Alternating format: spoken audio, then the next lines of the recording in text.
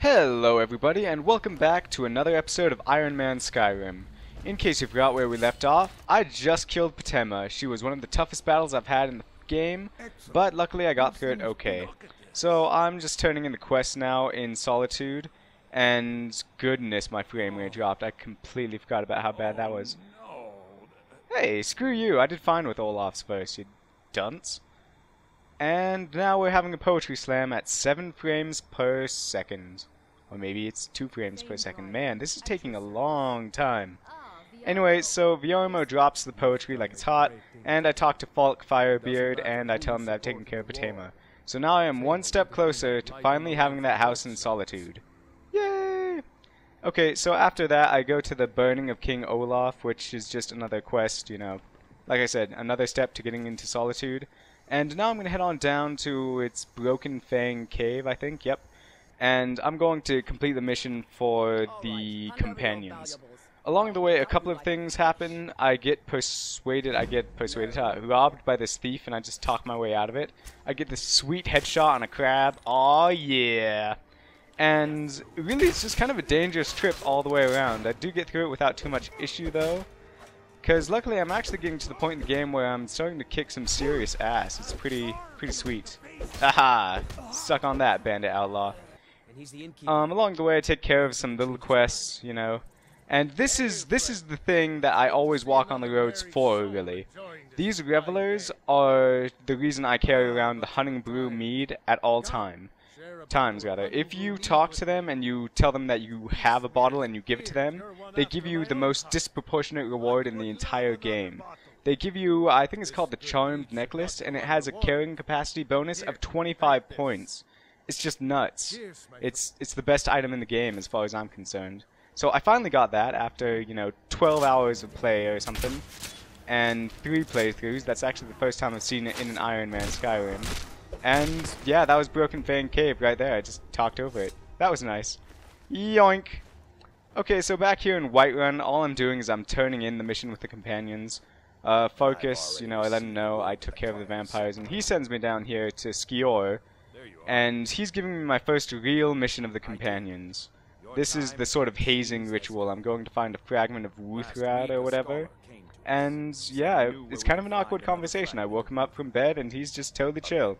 So I head back to Focus, and he tells me to meet him at Dustman's Cairn right away, but I have some stuff to take care of. I brew up some beer, I participate in the most metal-petting zoo of all time.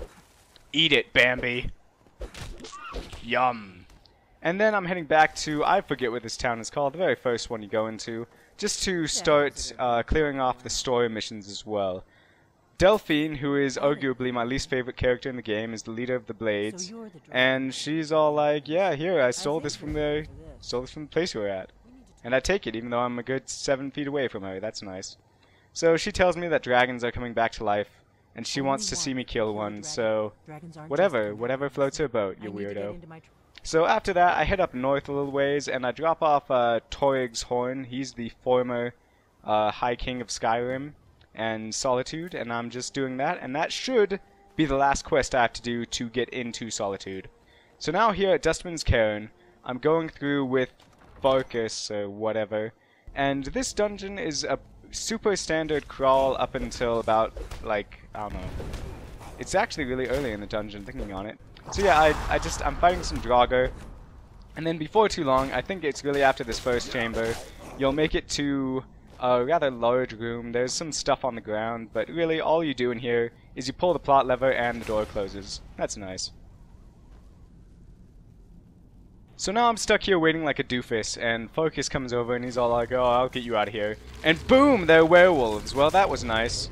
I love that they trust you with this secret with, like, no experience. I just walked up the hill and grabbed their sword and they're like, you're good. We trust you. I'm pretty sure I saw him swing his fist like twice, and 5 of those people died just on their own blades. So, yeah, so from here on out, the only thing that's changed really is you're fighting Silver Hand now as well. I really do prefer Draugr. They are much easier to kill, and it's kind of satisfying to pop them off when they're just sitting there laying down. Like they're gonna surprise me, please. Oh my god, you have got to be kidding me! This is why I hate being part of a team, really. It's just no good, Focus. You are no good. So yeah, the Silver Hands are kind of challenging human opponents, and to be completely honest, I'm getting just way too complacent in this game. I've gotten it into my head that I'm invincible, and this does not help my opinion of myself, because that was pretty badass. So finally, I get up here to this big antechamber, and my strategy in this game so far has been sneaking around and beating the crap out of people when they don't see me. Unfortunately, focus is about as subtle as a hippo giving a striptease, so that goes completely to hell as soon as, really, as he walks in. So I'm stuck here fighting 3 people, and focus falls to the ground like 5 seconds into this fight. Thanks for nothing, focus. But luckily he did take down some hits on these guys.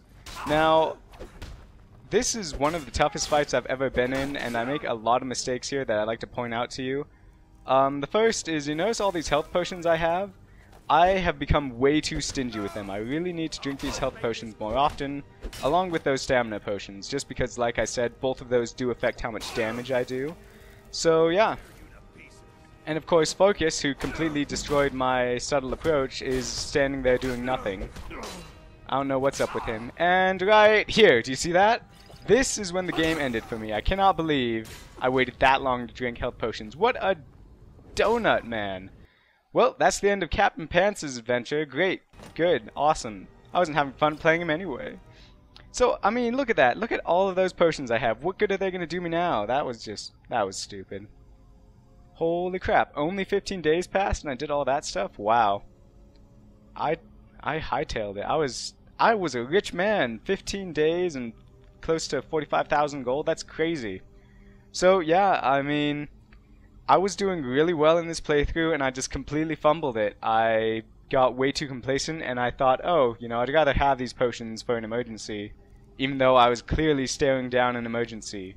And now they do me no good whatsoever, so that's great. Good job.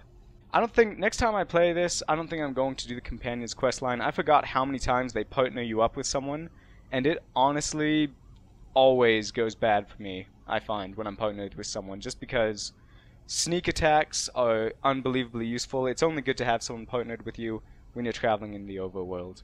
So yeah, that was sad. Rest in peace, Captain Pants. You did good. That was my bad. Anyway, I've got another episode coming up, 5 Ways to Die in Skyrim. Thanks everyone for watching, and see you next season.